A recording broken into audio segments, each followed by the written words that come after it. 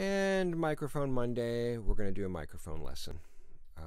And we're going to try something different where I'm actually showing you using the microphone. You should be able to hear this.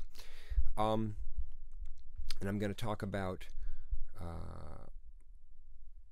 microphone response, polar pattern response, why they are different. Some of you might know this, some of you may not know this. The first thing we're talking about is the cardioid pattern. Now more high-tech graphics here.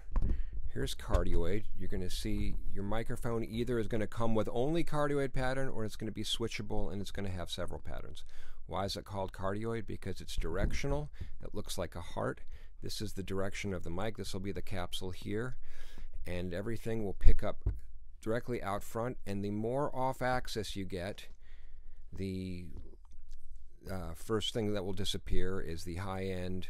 We'll start getting off-axis rejection, and this is displaying the off-axis rejection of the mic. So you will get less volume, but it starts with frequencies will start disappearing first, and that'll be the high end. Listen what happens as I turn the microphone away from me. You're going to hear the high end start to disappear, but as I get back to the front, the high end comes back. Now this is my on-axis signal. Now that's a really handy technique. So sometimes if I have a vocal that's a little too bright or an instrument that's too bright, turning slightly off axis can be helpful, and to help deal with that. And that's a very useful tool that we use all the time. The other thing is cardioid is susceptible to proximity effect. Oh, there's Lola making a cameo today. What's proximity effect? Proximity means the closer I get to the mic, I'm going to talk quietly so they don't blurt out. The closer I get to the mic, the more low end there is. But as I get further away, there's less low end. So these are several ways to use the mic as its own EQ. Do I want more bass? I'm going to move it closer. If I want less bass, I'm going to move it further away. So frequently when I put a mic near a singer, I'm listening to how much low end I want, and that is a factor. That's something to think about. Also, any instrument, same thing. If I'm doing acoustic guitar, the closer I am to the acoustic guitar, the more low end there's going to be. The further I am, the less low end. One thing to remember, though, is the further away you are, the less loud the instrument is going to be in relationship to the room sound. So if you're in a room that you hear the ambient sound is doing something you don't necessarily want, the further away you get, you're going to have more of that room sound to direct sound ratio. So you have to balance that out. The next thing we're going to talk about is the figure 8 pattern. Now here in my high-tech graphic you can see figure 8. It says figure 8. Here's the capsule, which means I'm picking up both sides, but one of them happens to be 180 degrees out of phase. So the back side, I'm going to pick up off both sides, but the back side is going to be out of phase. So anything that's coming in equally in both sides from off the side is going to phase cancel. But there's also something else to figure 8. It has less high end in it. I'm going to show you what that sounds like. Let's switch over to figure 8. This is an old 414 EB AKG microphone. These are great mics.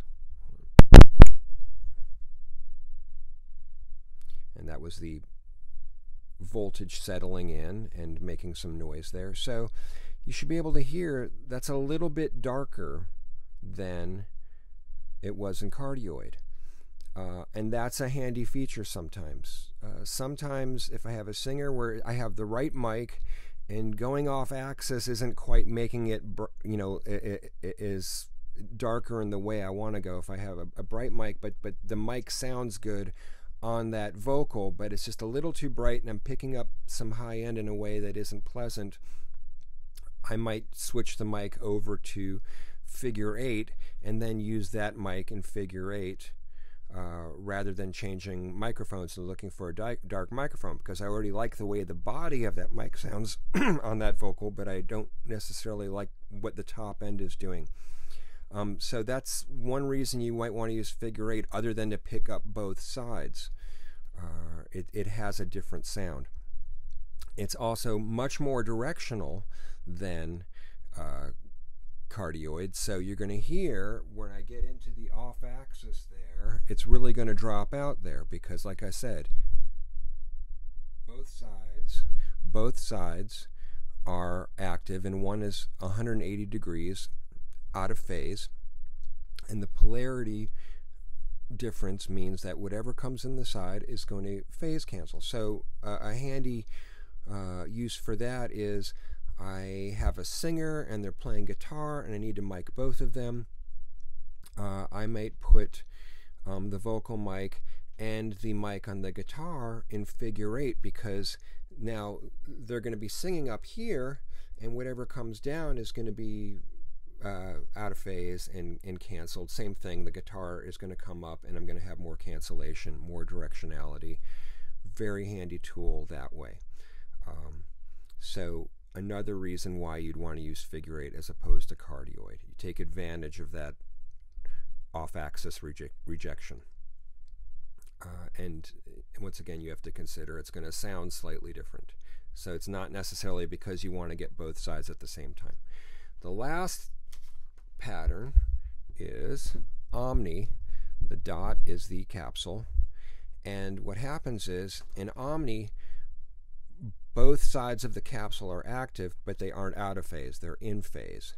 So you're going to get, theoretically, equal response all the way around the microphone. But Omni also has its own sound.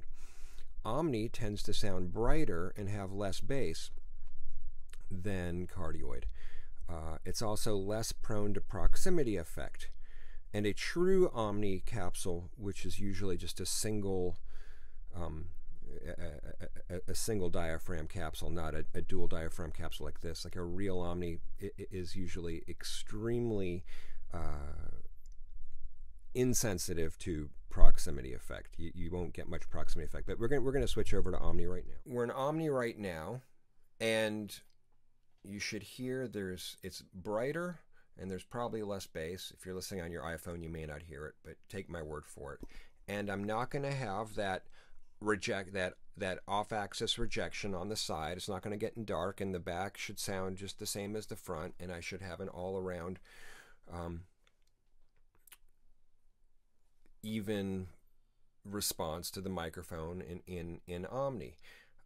So aside from the polar pattern, sometimes aside from being able to pick up everything, I will frequently, or not frequently, but occasionally use Omni because I want to make a mic brighter. I may have a U47 or something, and I kind of like the sound, but I want to get a little more air out of it, maybe a little less bass. I will switch in an Omni on a vocal sometimes because that may just sit perfectly.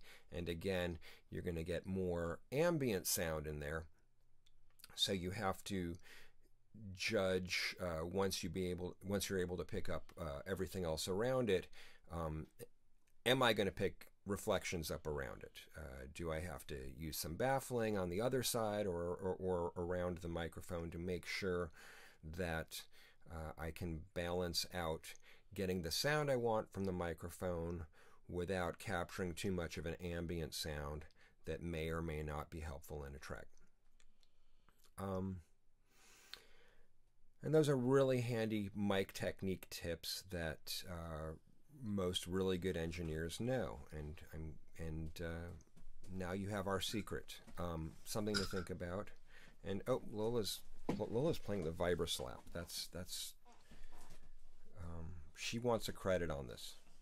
So if you have any other questions about this, just type it in the comments and I'll try to answer it. But here, and we're going to go back to, before we finish this, we're going to go back to cardioid. And as the capsule polarity and as the capsule biases to its regular charge, you should be able to hear the difference now. The low end comes back in, and that's the whole deal. Hope this was handy. All right.